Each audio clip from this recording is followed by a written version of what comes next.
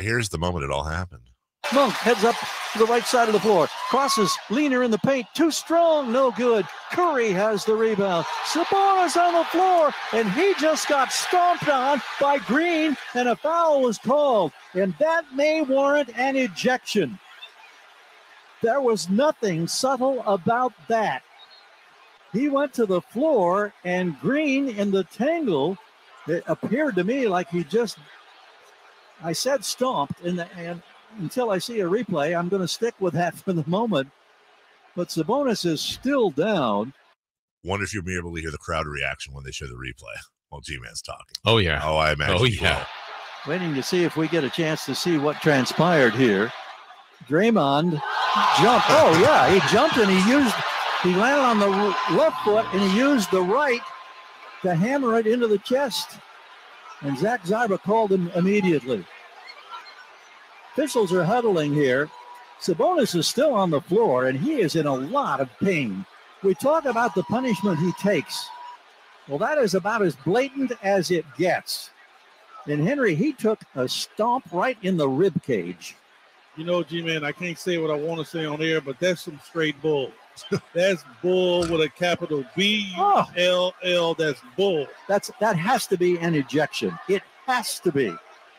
I cannot believe that they would let anyone play after this. And believe me, I have no problem saying it, G-Man. If it was me, I would be standing outside the Warriors locker room right now.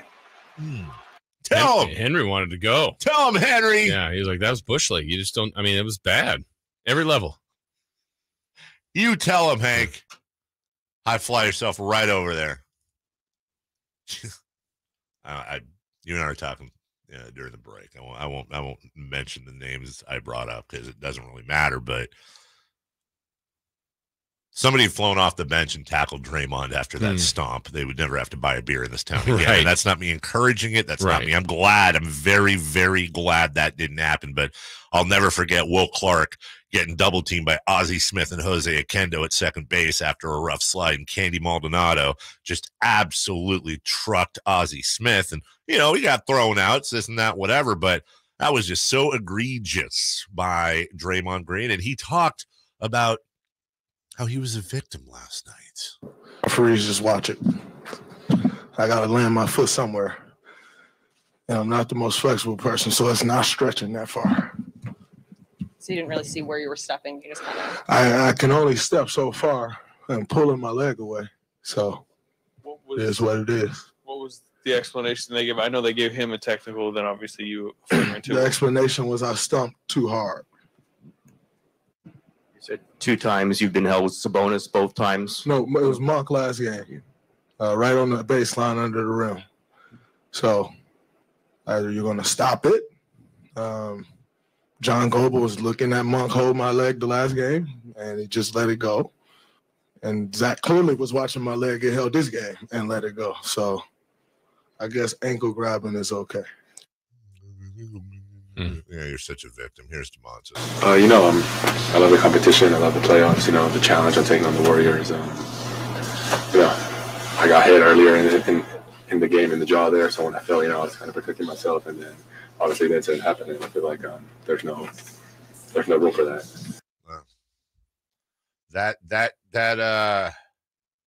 That dirty Domantas Sabonis, so dirty.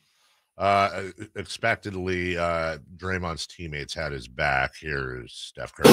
What did you think about? Did you see the Sabonis Draymond thing? And did that change the dynamic of the game at all? Did that change like what you were feeling, what the team was feeling?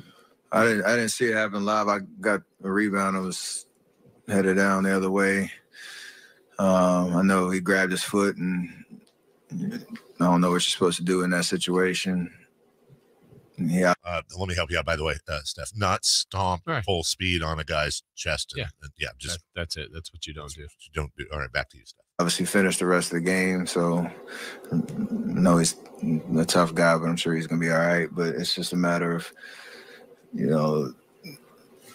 after that, we tied the game with whatever it was 5 minutes left, 4 minutes left. He goes on to analyze the game, so there's that. Here's Klay Thompson a little more vociferous talking about Draymond's ejection. Klay, what was your view of the Draymond Sabonis incident and just the way the crowd was getting into it? Draymond obviously was egging them on. Did that change anything? Did they change anything, the dynamic?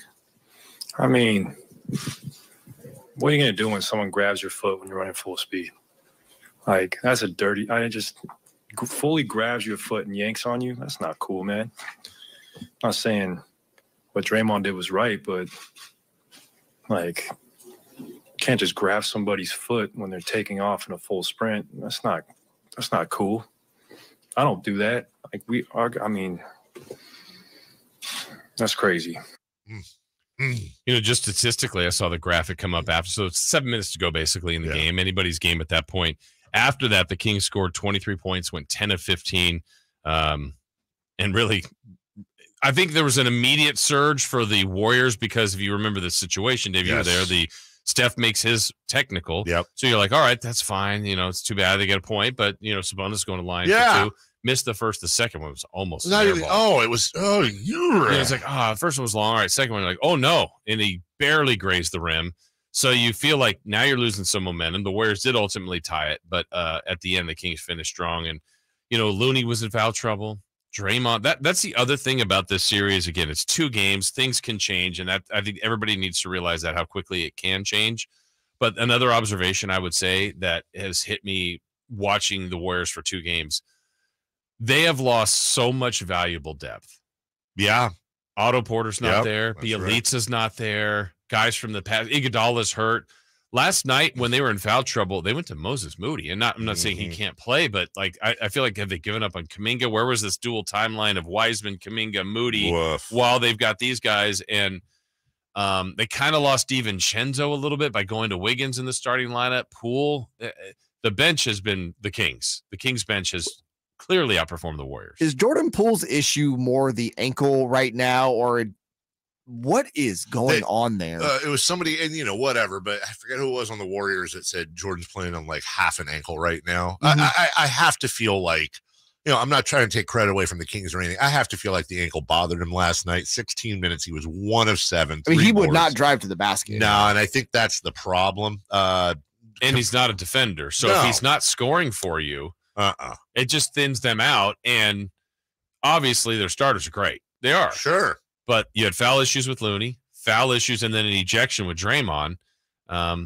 They got thin, and they don't have a they don't have a paint presence. They can still play physically, but they don't. This is, as much as we say careful what you wish for, is this the team the Kings really wanted to play? Well, what did we see during the regular season? Long, athletic wings. Yeah.